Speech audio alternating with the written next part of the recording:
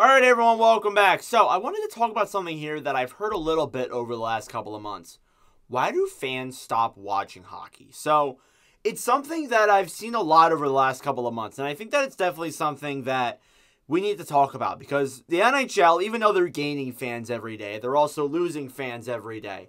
It pretty much all depends, but there's a lot of reasons why some fans may stop watching hockey. I would say, just starting off, the biggest one is that their team is bad. And that really should not surprise anyone. I honestly experienced that too.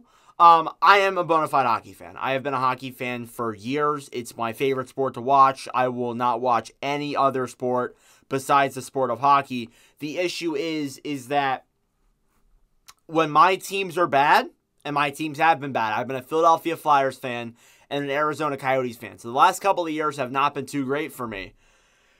It has made me a little bit disinterested in the game at times. It absolutely has. When your team is good, you're definitely more into it. And that's kind of what I've seen in my content. And as well as that too, in my overall enjoyment of the game since this season started, because the Flyers have been better. The Coyotes, for the most part, were better this season. So it was a lot more enjoyable to watch. However, when your teams are bad, it does make sense that you're like, would I rather put on the Flyers game and watch them lose, or would I rather put on, say, the Sixers game, or, you know, like Law and Order or something like that? And I don't know Law and Order, but say you see a different TV show on or a different sports game and you're like, hey, why would I watch the struggling Flyers over that? So it makes a lot of sense.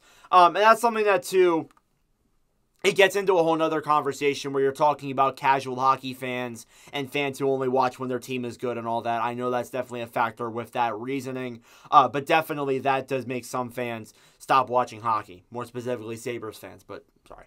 Anyways, TV restrictions is probably the second biggest one that I do see, and that could arguably be the biggest one. TV restrictions for the NHL are ridiculous. Now, I use illegal sites, and that might be the reason why TV numbers are down, because of the use of illegal sites. That's easier. It's so much easier to, per se, pull up your laptop, pull up the game on an illegal site, and boom, watch it for free. No worries, no trouble there. As long as you have an ad blocker and you don't get a virus, boom, you're perfectly fine. You're set up. So I understand why a lot of fans definitely tend to do that, and that's why the NHL TV numbers are down. But for some of the fans who can't do that, it definitely does put a thorn in your plans for sure. And the thing is too, is that like, you'll be in one section, you'll be in, like, let's say, you know, you'll be in PA trying to watch the Flyers play the Penguins, and you're in that kind of the gray area of Pennsylvania where you're like in the middle of PA, and you can't watch the Flyers game because you're in the local area and it's blacked out, but you can't watch the Penguins game because you're also in the local area and it's blacked out. And as well as that too, you try and watch a team that not only is not in your state, but on the other side of the country. Like, let's say I'm trying to watch Calgary. I don't know why I'm wearing Calgary. It was just a random jersey I picked. But let's say you're trying to watch the Flames from where I am, and it gets blocked. Like, that's just something that happens with the NHL TV, just blackouts. And it's just ridiculous how that is the way the TV restrictions are. And I understand that too. A lot of people are not going to pay such and such money for this full cable service. I know I'm not. I'm watching illegal sites to watch all my NHL games. So that is why. And I'm not a victim of that. I'm going to say that, yeah, I am watching illegal sites. I am watching it on illegal sites. I will be openly admitting to that. And I know there's a lot of fans who have, and that's why the TV numbers are down from previous years. That's why, illegal sites.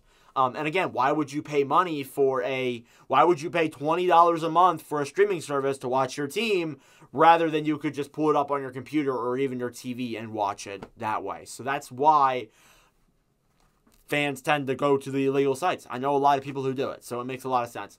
The other one, and this one I've been a little bit, I've noticed it's increased a lot, is the gambling and the overall betting aspect of the NHL. That has definitely increased over the last couple of years. And it's weird too, because you have fans, you have players, you even have some staff members who have come out to have gambling addictions, to file for bankruptcy. Like Evander Kane's the biggest example of that. He came out and filed for bankruptcy mainly because of gambling. Like, I don't understand how you see something like that happen. And as issue too, Shane Pinto. Pinto gets suspended for 50 games because of a gambling issue.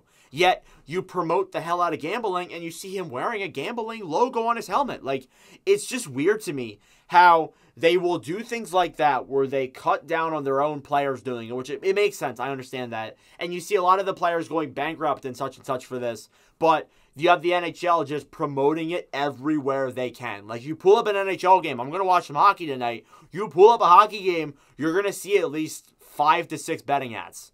You are. And whether it's BetMGM, FanDuel Sportsbook, anything like that, it's a problem. And that is why some fans do tend to be like, I don't really want to watch the game anymore. But that one, I think, is an issue that does need to be fixed. The other ones are definitely ones that are subject to certain people. The one that kind of sums all the ones up that I'm about to say is that the NHL is rigged. I mean, I can understand that. I've actually seen a lot of complaints lately about the LTIR circumvention from the Vegas Golden Knights. That is in the rule book. So if you want to complain about that, that is in the rule book. They can do that. That does make some fans be like, seeing the same team win every year might make them disinterested, which makes a lot of sense. Definitely the NHL is rigged. Some people may say that, like Chicago getting the first overall pick.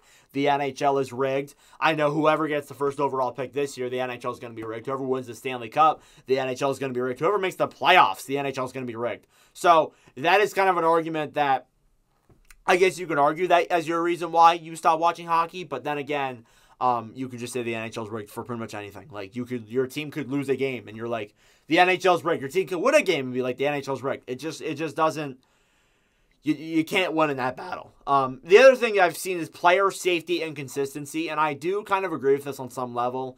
I have been seeing this a lot recently. You'll see a player in Matt Rempe get suspended 4 games for a illegal check to the head, then you'll see another player get suspended like 1 to no games for pretty much a similar check to the head. It just really doesn't make any sense with some of the inconsistencies you see from player safety, and I get that. I totally get that. I mean, like, it's hard to be consistent with player safety because you're definitely factoring in, like, oh, is this player a rookie? Is this player well known? Is this player have previous offenses? It makes a lot of sense, but then again, it's kind of weird that, like, there has been some wild inconsistencies, and that's definitely something that the NHL and fans definitely may stop watching hockey for sure. No fights. That's the biggest thing. I've seen a lot of fans get unattracted from the fights, and more specific to me, because I know a lot of people in my family. Like, I'm a hockey fan. There's people in my family who are hockey fans, but there are also people in my family who are not. So it's kind of the thing too. Like, when I talk to people about hockey, like when I go and talk to just a random person about hockey, a lot of the things they'll bring up is the fights, and there is not a whole lot of fights anymore. Now, there are players who are fighting, for sure, still. Ryan Reeves, Matt Rempe, there's names that I could list off that are guys who fight. However, the game isn't what it used to be back in the 70s and 80s, where there was just tons of fighting. It's just not that way anymore. And part of it is, too, is the NHL is trying to kind of push that out of their game. Not necessarily, but kind of try to, I don't know if exiling it out of the game is the right word, but definitely they've cut down on it a little bit. You don't see a lot of fights in their promotion videos. You don't see fights in there. You see plenty of hits, but not a whole lot of fights. And I think a lot of it, too, is that you see a lot of players like Chris Simon just died today at 52 years old. 52 years old. You have players playing till they're 52 years old. He was an enforcer. He fought a lot. And that can just run you down at an age, and you could die much earlier than other people. And that's why I'm worried for some of the guys like Matt Rempe. So on a level, I understand it, but as well as that too, a lot of people do watch the game for the fights. They do watch the games to watch people beat the crap out of each other. That was what they watched in the 80s, but that's not the way the game is anymore. Speaking of which, the game is evolving. As that kind of correlates with no fights. There were eras that were really high scoring. There's eras that were really low scoring. There was fighting and grit eras as well in the NHL. I'd say we're in an era now where we're seeing a little bit of all of it. I'd say a lot more scoring than usual. Scoring numbers are higher than usual, so it looks like the scoring's getting a lot higher. But yeah, the game is evolving, and that may see people just be like, it wasn't like how it was back when I was a kid where there were fights and plenty of scoring. Now it's just not a lot of fights and pretty mediocre scoring. That's why they're not interested. So that could make a lot of sense. Or even too, like there are some fans that just lose interest. I understand. I completely understand that. There are fans that just like, just this. I just not interested in watching this anymore. I'd rather watch such and such, or NBA or NFL or something like that for sure. But definitely that's something that happens too. Another thing that I'm thinking about on the spot here is marketing. The NHL has a massive marketing problem. That you see all these teams doing these different marketing correlations and marketing strategies. The NHL doesn't do a whole lot of that. They market things, sure, but there have been times where like the Stadium Series or even like the All-Star games will be on and people just won't care. People just won't know what's even going on. So that's something too that definitely is affecting what you see in the marketing. But for sure, there's definitely things they need to work on. But yeah, those are some reasons why fans may stop watching hockey. Let me know your thoughts in the comment section down below if you guys agree with these reasons. If there's other reasons that I did not mention, let me know in the comments below. I thought it'd be a cool idea because I've had this in my drafts for a while, but never had the chance to do it because of the deadline and stuff. But I had a chance here today. So regardless, let me know your thoughts in the comment section down below. Thank you all for watching. If you enjoyed, make sure to like and subscribe down below. I would greatly appreciate it. But anyways, thank you all for watching, and I'll see you guys in the next video. Adios.